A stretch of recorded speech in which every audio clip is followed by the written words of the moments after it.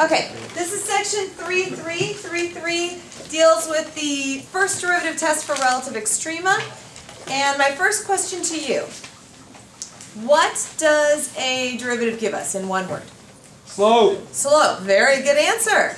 Okay, slope of the tangent line to a function at a given point, right? All right. What does a positive slope tell us about a function? It's increasing. Lovely. Yes, a positive slope means a function's increasing, right? And vice versa, a negative slope means a function is decreasing, right? All right, so here's the thing.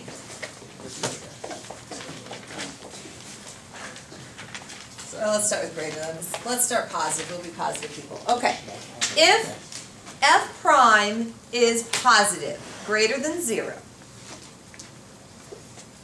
this implies that f is increasing.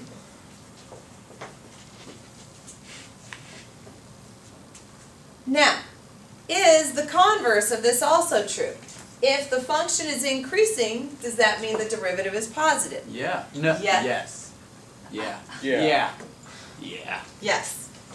Which makes this what kind of a statement when it's true in both? Co-invert. Co-conditional. A bi-conditional statement, right? Okay, bi-conditional. So that means that a positive derivative implies that the function is increasing, and an increasing function implies that the derivative is positive. Okay, works in both directions. All right, and if we were to do the opposite, if the derivative is negative, this implies that the function is decreasing. A negative slope means a decreasing function.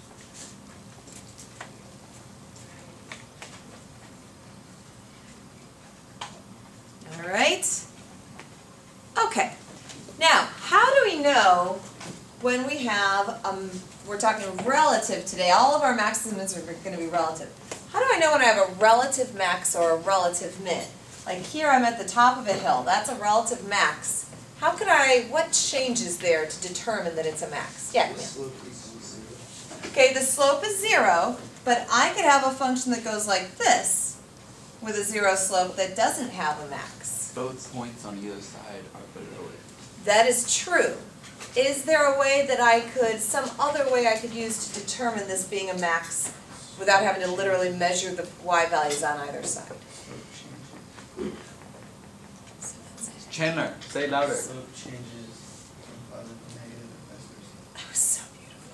Yes, that was just gorgeous. Okay, guys, I don't know if you all heard Chandler, but the slope changes from positive to negative at a relative max, right? Or in other words, the derivative changes from positive to negative. Then at a min, the slope or derivative changes from negative to positive. When a function changes from increasing to decreasing, it has a max. When it changes from decreasing to increasing, it has a min. Does that make sense? Yeah. Good. All this information is going to lead us into what is called the first derivative test for relative extrema.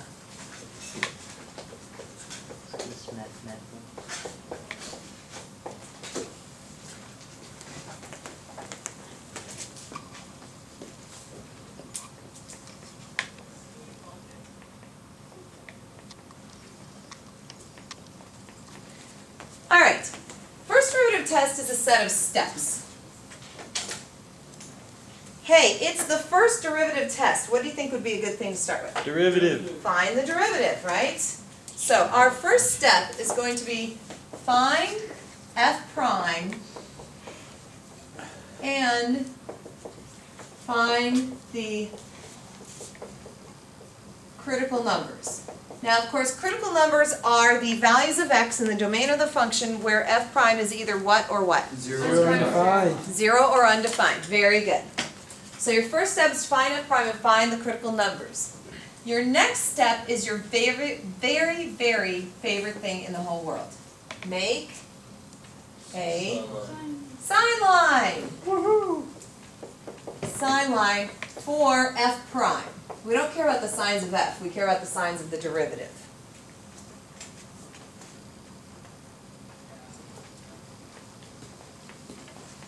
All right, this third step, this is relatively new. It's about, I'm guessing right now, it was maybe 8 years ago that the College Board changed their requirements for justification for first derivative test. So they no longer accept just finding the derivative of the critical numbers and making a sign line and writing your answers. They now require that you write your answers with written out statements of justification. So I lovingly call these because statements, okay? There are, for today, there are going to be 4 of them we're going to learn. Tomorrow we'll learn another 3, and next week we'll learn another 2. So you'll have 9 wonderful because statements that you will have to know going into your test, okay? You should memorize them verbatim. Don't change them or make up your own. Use them exactly word for word the way I give them to you, okay? Okay. All right, so step 3 is to write the answers with because statements. I'm going to show you what they are, and I'm going to show you what I will allow for abbreviations.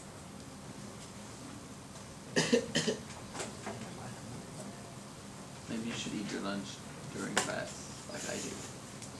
The first I one, think I have a sandwich for you. Appreciate it, babe. f of x is Check what it is. increasing I'm like, what?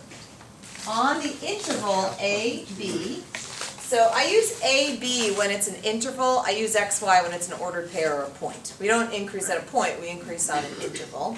So on the interval a, b, always use an open interval. Always, 100% don't ever use a closed. All right, always use an open. You'll always get it right then. f of x is increasing on a, b because Fresh out of Alaska. f prime is positive.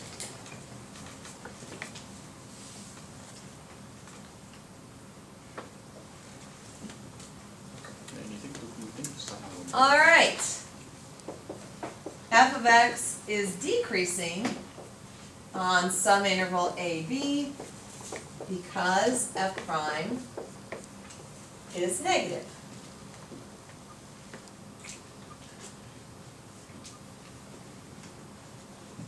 All right. There's the 2 for increasing, decreasing. Now we need relative extrema. A rel max occurs at, this is an ordered pair, x, y. It's an x value and a y value.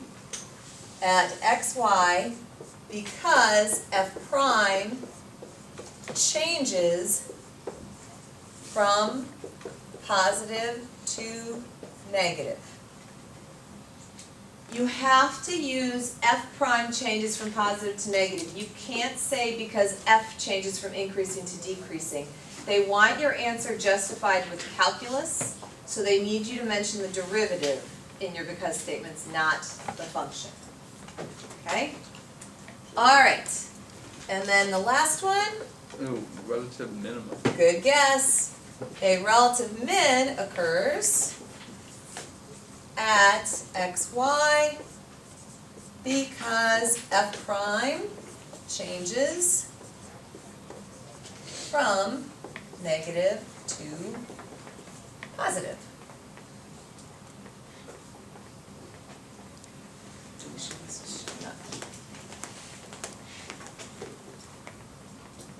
Yep, it's there. What are the 5 other ones? Yeah, We're gonna have numbers in for A, B, and X, Y. Yeah, when we do actual problems.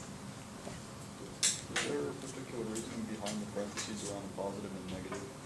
Oh, there is a reason. No, just to distinguish that it's, I don't know. That's how it's out. Do you want the other cheese sandwich? Yep. So this is as far as first derivative test goes? Anybody want This is the first derivative test. Oh, like, that's the final step. That's it.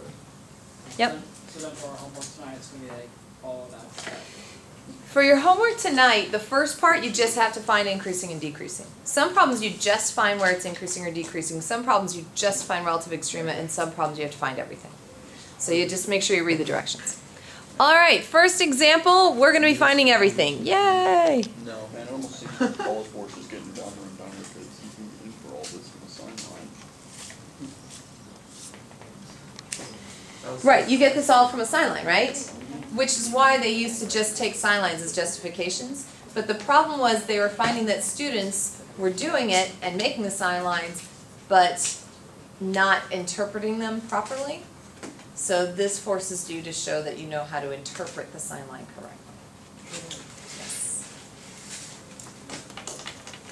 Maybe nice try. Okay, so here we go. First example, determine the intervals where f of x equals 1/3 x cubed plus 5/2 x squared minus 6x minus 3 is increasing or decreasing. Then locate all relative extrema. I'll give you a moment to copy, and then what I want you to do in your groups is follow the first derivative test, which means I want you to find the first derivative, I want you to find the critical numbers, I want you to make your sign line, and then I want you to stop. All right, but you can do this together.